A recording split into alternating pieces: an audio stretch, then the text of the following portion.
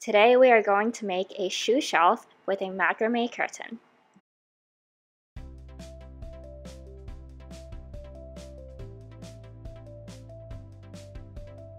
We'll get to the macrame in a bit, but first let's tackle this shoe shelf.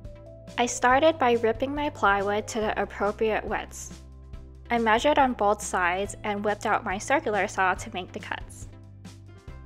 I ripped 2 sheets of plywood to the same width. This will serve as the side panels. I then cut them to length. The top and the bottom shelf share the same measurement, so here I am making 2 cuts for that.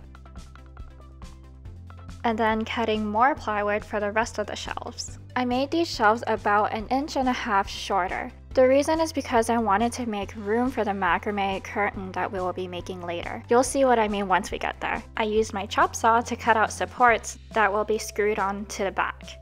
I also used my chop saw to cut out some feet for the bottom, but I totally forgot to record it. I used my orbital sander to clean up all the pencil marks.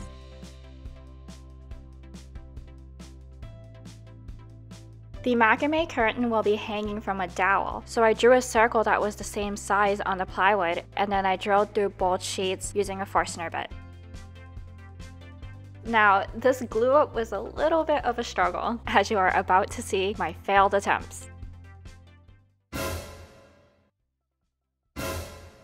After much trial and error, I finally found a way that worked for me. A speed square was really helpful in making sure all the shelves were straight. I also cut out 2x4s to act as spacers.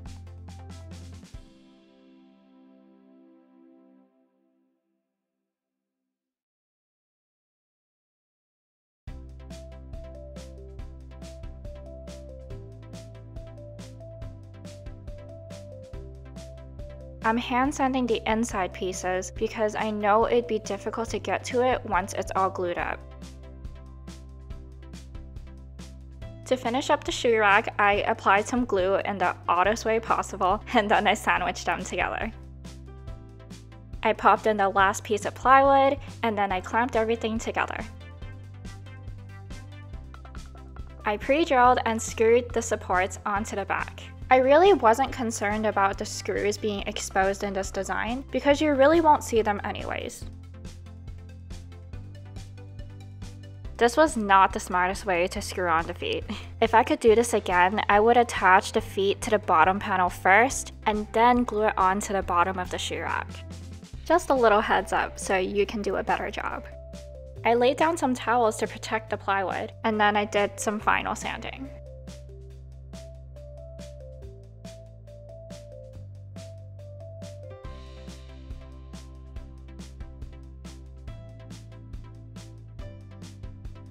I did a little test fit, and then I marked where I needed to cut.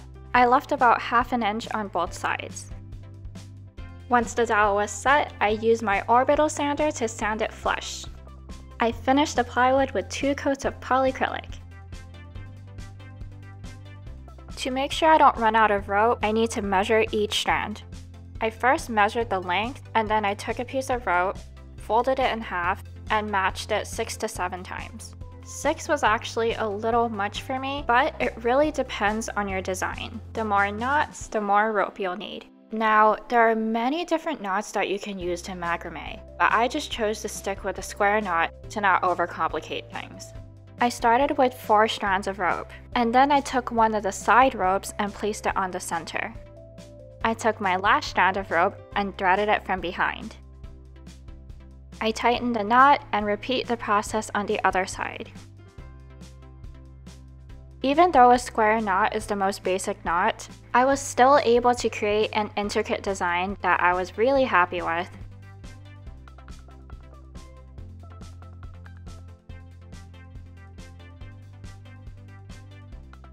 This knot I'm about to do looks a little different. It looks twisty and may look like it's really hard, but it's really the same thing.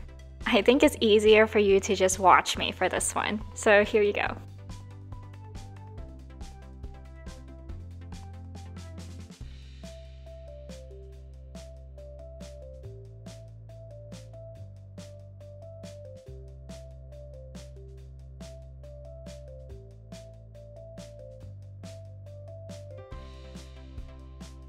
Now I noticed as I was getting towards the end that I kind of made the top portion pretty heavy, so I left it pretty simple on the bottom, and then I cut off the excess using a pair of scissors. I really like how the inset of the shelves allow for the macrame to be flush with the plywood. I had a lot of fun with this project, and I'm really glad I chose a vertical shoe rack over a horizontal one because I think it did a really good job showing off the details of the macrame. For more information, click on the links in the description box. Give us a follow on Instagram if you're interested to see what project we're working on next.